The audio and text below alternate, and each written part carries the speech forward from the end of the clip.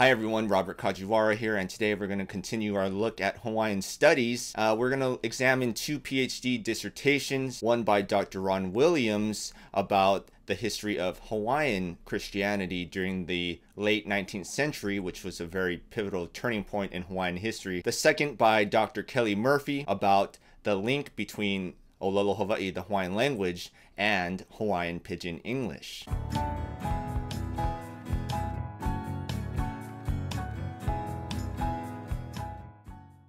So first up is Dr. Ron Williams' PhD dissertation from the University of Hawaii at Manoa, my alma mater. It's titled Claiming Christianity, The Struggle Over God and Nation in Hawaii, 1880 through 1900. Now, for most of the 20th century in Hawaiian studies, scholars really tended to write from a Western or a white American point of view.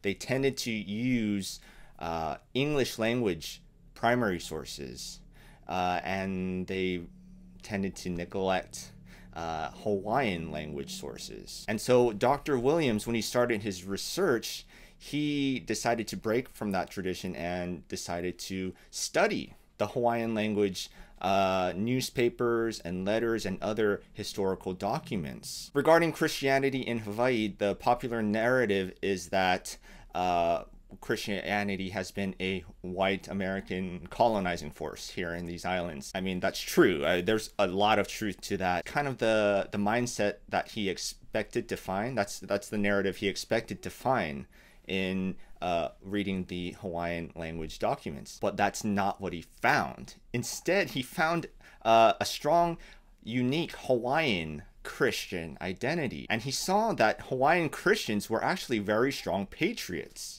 They're strong patriots for the Hawaiian kingdom and for Hawaiian independence. Hawaiian Christians played a huge role in the Kue petition, in which 90% of Hawaiians signed, declaring that they opposed annexation by the United States. So the Kue petition was largely circulated in Hawaiian Christian churches at the time, and Hawaiian churches really played a huge role in the organizing efforts of Hawaiians to retain their sovereignty, their independence.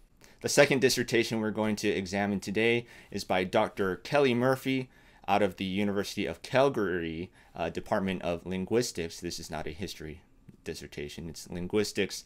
It's titled Melodies of Hawaii, the relationship between Hawaii Creole English and ʻOlelo Hawaii Prosody. Hawaii Creole English is better known here in Hawaii as Pidgin. So here in this dissertation, Dr. Murphy makes the case that there is a strong link between ʻOlelo Hawaii, or the Hawaiian language, and Hawaiian Pidgin English. The popular narrative among locals here in Hawaii is that Pidgin developed during the 19th and 20th centuries as waves of Asian immigrants came to work on the plantation.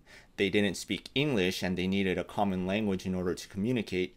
So the result was the development of Pidgin, which is a mixture of English and Hawaiian and many other languages such as Chinese, Japanese, Okinawan, Portuguese, and others.